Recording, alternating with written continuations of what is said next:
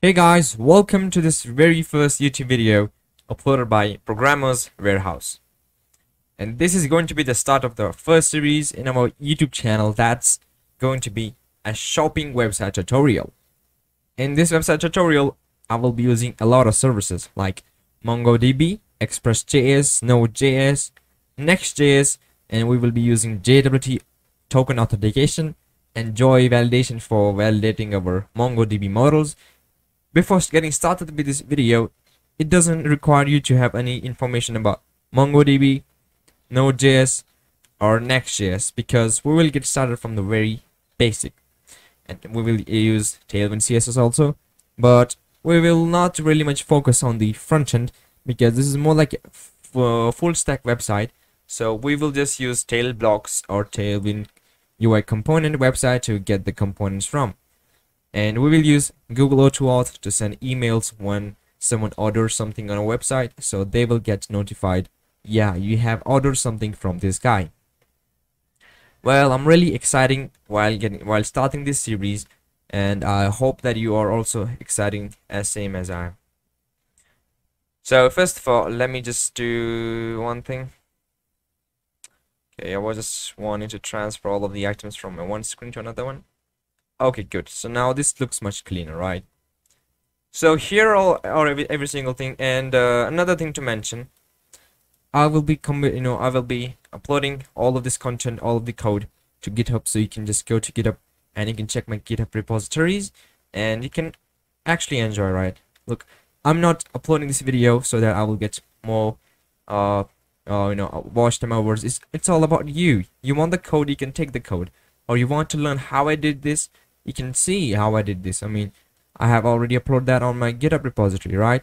So we will just keep uploading as we move forward with this series, and I will be uploading a lot of more interesting videos in the future.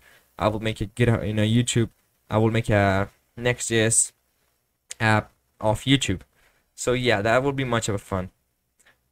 So without wasting time, let's get started. In this video, we are going to set up our folder structure.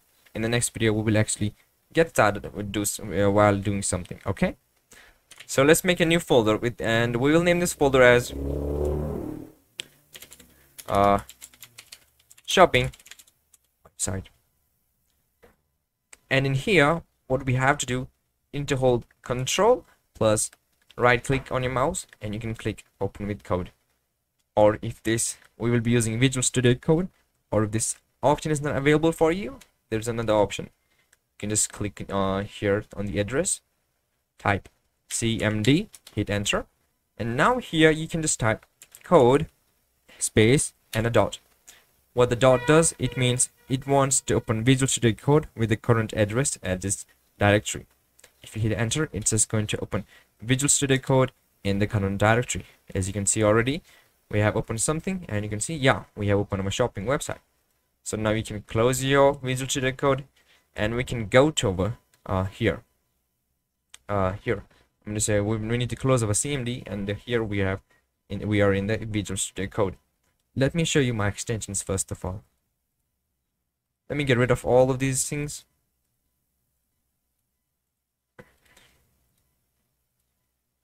Let's go to extensions. I have a lot of extensions.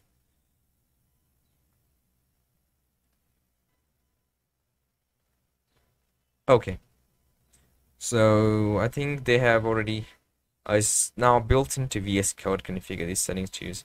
Okay, 1 second. It's okay to uninstall it.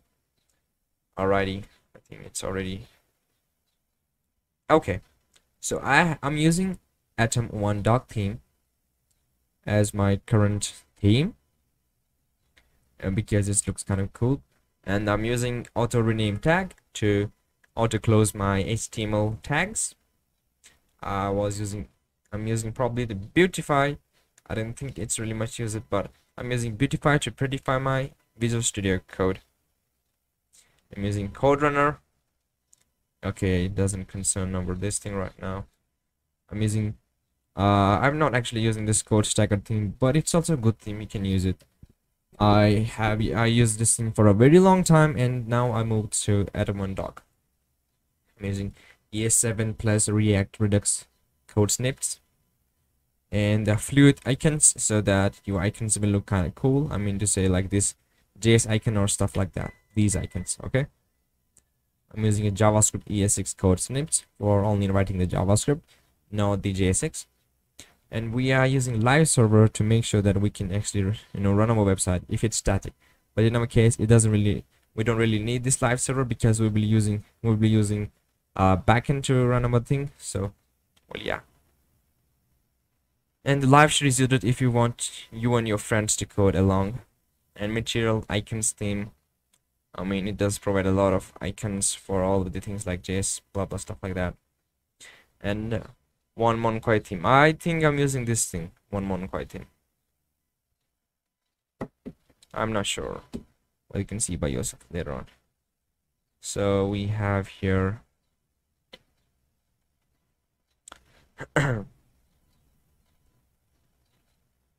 I'm using Tailwind CSS IntelliSense so that we can get notified about our Tailwind CSS snippets. Okay. And Thunder Client to actually, Thunder Client is a very helpful thing. Basically what it does, it will let you make REST API requests in the VS Code itself without using any other outside things. My bad, I'm sorry. Pardon me. Okay, so well, yeah, that was it for the extensions, and here is our for the Git stuff like that, right? Good. So this is our shopping website. Now here in the shopping website folder, one second. Okay, sorry, I have a little bit headache, so I had to stop off for 1 or 2 minutes. All right. Now here we will make 2 folders. One folder is going to be with the name of client. That means where our Next.js application, all of the things will stay. And another folder will be server folder. It doesn't really matter if you're gonna name them client or server, but we are just naming them client and server just to make sure that we are better understanding what folders are going where. So we know in the server folder we are going to keep our Node, JavaScript, or REST API files so that we can actually make API calls, and they are going to do their own stuffs, right?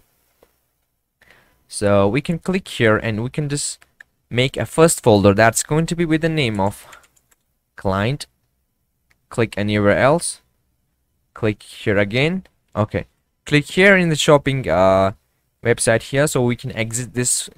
We're making sure that we are not in the indexes of the client folder itself, because we want to make this folder separate. We don't want to make them in themselves. So we have client folder and we have the server folder. So in the client folder we will be installing our Next.js application, and in the server folder we will be installing our Node.js server. Well, that was it for this video. I hope you really enjoyed this one, because we're just getting started and we are going to do a lot more stuffs in the future. I will increase this font a little bit more. So that was it. I hope you enjoyed this one, and I hope you will enjoy this whole series. I will like to see you in the future with more cool videos, so we will just keep going in the future. If you have not subscribed to this YouTube channel yet, hit the subscribe button, click the bell icon, turn the notifications all on for all of my videos. Don't set it on personalized because you will not get notified. And after doing that, like this video, share this video as much as you can. I'm going to say share this video only with the guys you want to share. I'm no one to judge who you're gonna share it with, or you will like this video or not, because it's all up to you. I'm just saying it, alright? And you can comment down below how you like this video and how you want this series to keep going, or what type of series you want in the future. With that being said, bye bye, and I will see you in the next one. Have a nice day.